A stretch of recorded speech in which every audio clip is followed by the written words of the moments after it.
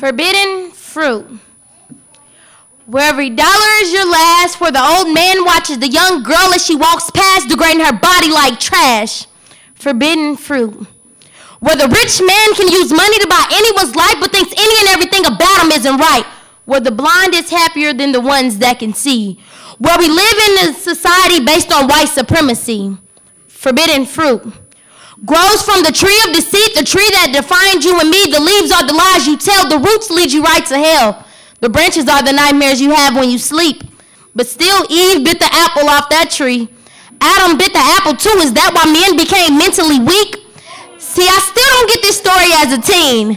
Is that why in the morning birds don't sing, church bells don't ring, or that sin is any and everything?